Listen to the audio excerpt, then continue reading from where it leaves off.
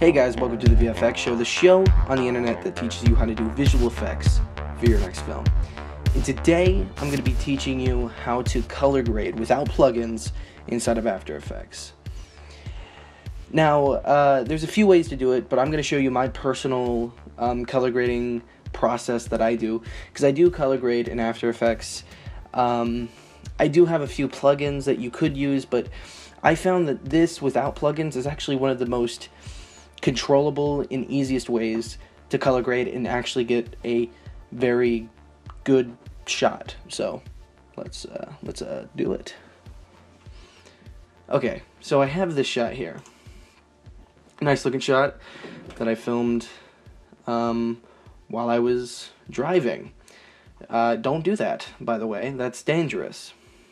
I shot it on a Panasonic G7 in 4K with Cine D, which is a flat profile.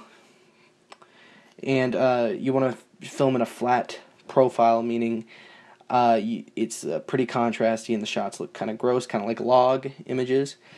And you want to film in a flatter profile so you can mess with the blacks just a little bit and, add to the shadows, and, you want a pretty dynamic shot. So that's why you want to shoot in a flat profile. So that's the first thing you want to do before you go into color grading. So now that I've got the shot done, we're going to throw in my aspect ratio bars. I use 2.05. It's literally my favorite. It's my favorite aspect ratio. It's not like an anamorphic, but it's there and it makes it look cinematic. Oh God. Oh my. Oh, sushi. Sorry about that. I got the sushi burps. Okay, so what we're gonna do is first type in levels and throw that into our little effects thing here. And we're going to start crushing the shadows a little bit so we get a pretty contrasty shot. If we up these highlights, ooh, no. If we up the highlights a little bit, give it a little bit more light to the sky, and then crush those blacks just a little bit, we get a nice contrasty shot. Already looking pretty better. It's already looking better. Now what we want to do is add the key ingredient to this whole tutorial, selective color. It's in your color correction tabs in your effects and presets. Selective color is a plugin that many people overlook and many people don't actually take advantage of. And I think it's one of the vital tools in color grading and color correction. For one, you can select all the colors that are in your shot and adjust it to exactly the color you want and the exact percentage.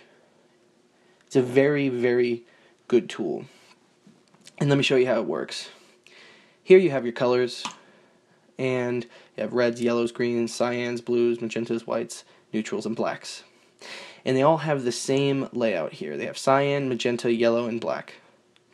Here you can adjust it to negative 100 or positive 100 to get the effect. Now, what I'm going to do is show you in the neutrals to see what you can do. The black, if you adjust that, it will crush your blacks, and if you adjust that, it'll make it more white.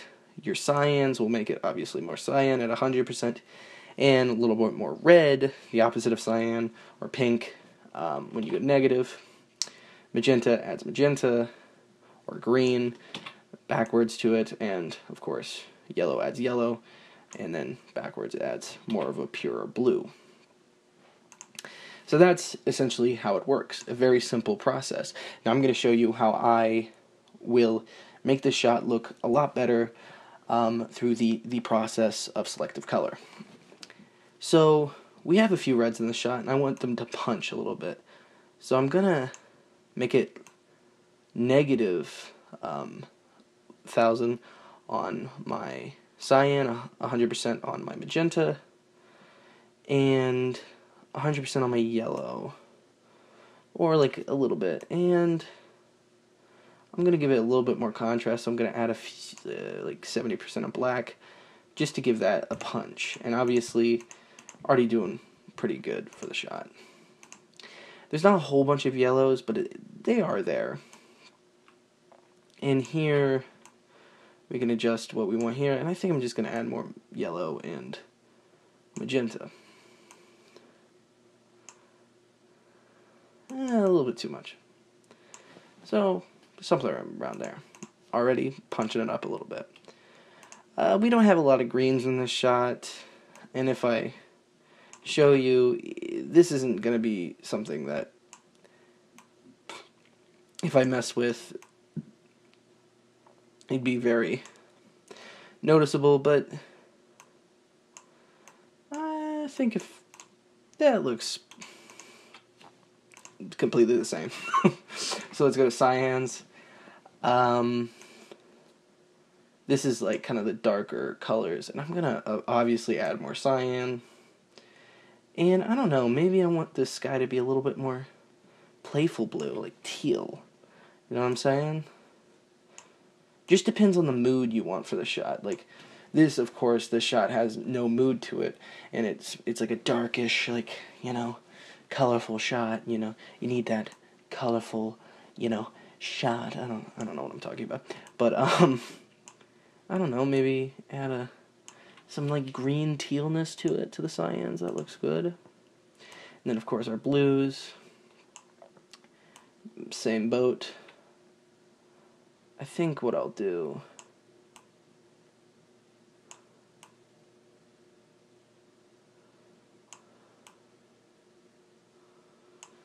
is do something like that. Looks pretty good.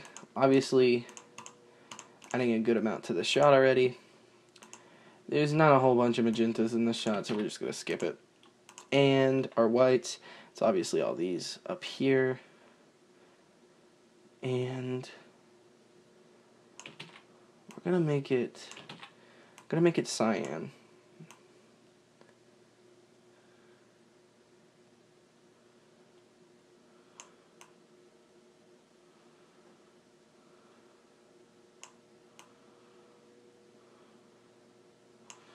Okay. So given a good amount of color to that sky. Now we can go our neutrals and really get the tone of everything of this shot. So, of course, we're going to add some blue to the shot. Maybe like actual blue, so negative yellow.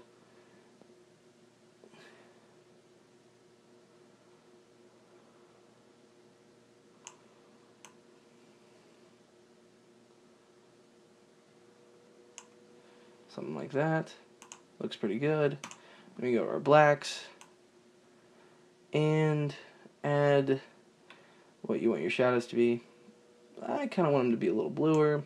And actually I want a kind of faded look. So I'm going to bring negative the blacks to give that faded look.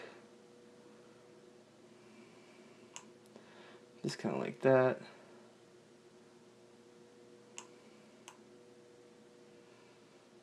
And some cyan, or maybe want it to be like a little red, you know. Give it a little more oomph. And boom, you really transform this shot into something completely different, which is nice. Looks beautiful. Sorry about the people stepping upstairs. Alright. So now what we want to do is hit Control Y. Holy crap, stop stepping upstairs, y'all.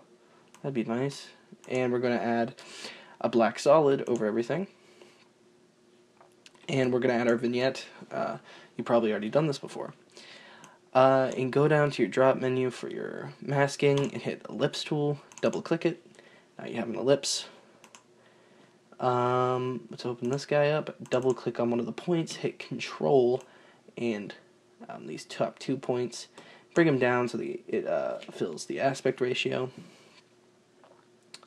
boom, boom, hit subtract, hit F, feather the crap out of it. Then hit T for opacity, and that's how I remember T for opacity, and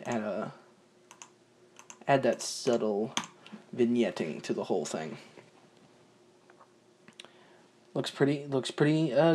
Looks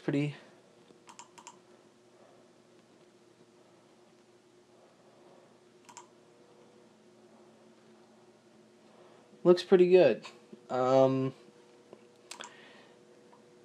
What else would I do? Since I did shoot this with a pretty soft lens, I shot it with like a vintage lens, I would add an unsharp mask, and I'd put it below everything, just to sharpen it up a little bit.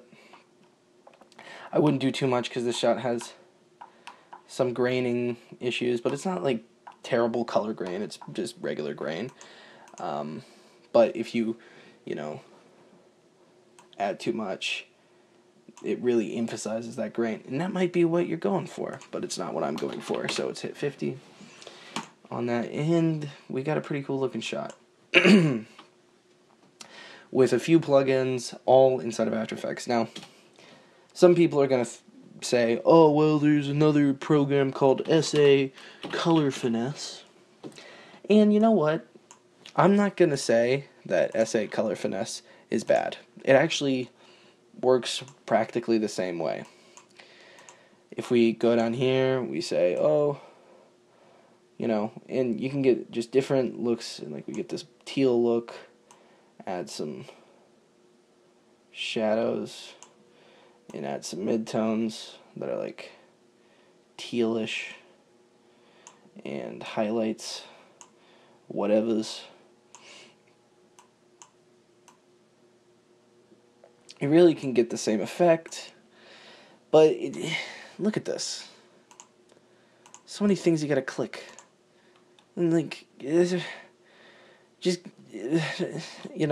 harder to, it's really harder to mess your brain around, and then you of course have the full interface, which is pretty good, but this is 3 plugins that you can put onto your shot to make your shot look pretty dope. And I'm sorry I said dope. And of course we could duplicate that. Oh my god. That looks so crazy. And you can really go all out with the selective color. You can duplicate the selective color, mess around with it more, and even add more. And I love selective color because you can really select exactly the colors you want to mess with and exactly what you want to tune it into. So it's a great thing. And I would, if I had skin tones in here, if somebody's skin was kind of pale, you can go in the whites or the neutrals or whatever and make their skin a little more red, a little more magenta, so you can mess with it a little bit.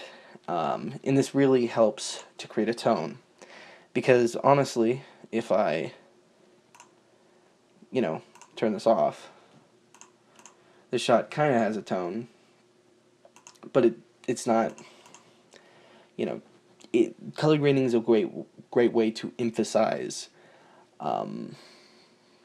character of a scene, and it's a great storytelling tool to tell the tone of your story. And this is my method. You can go with anybody else's method, but this is my method, and I hope you like the video. And if you can, please hit that subscribe button, and also watch this video in its fullness. It's like 50 times. That'd be nice, so I can get some, more money. More money would be nice. I don't have a Patreon because, who gives a shit? Anyway, peace out, Home Scout. Oh, I'm bad at things.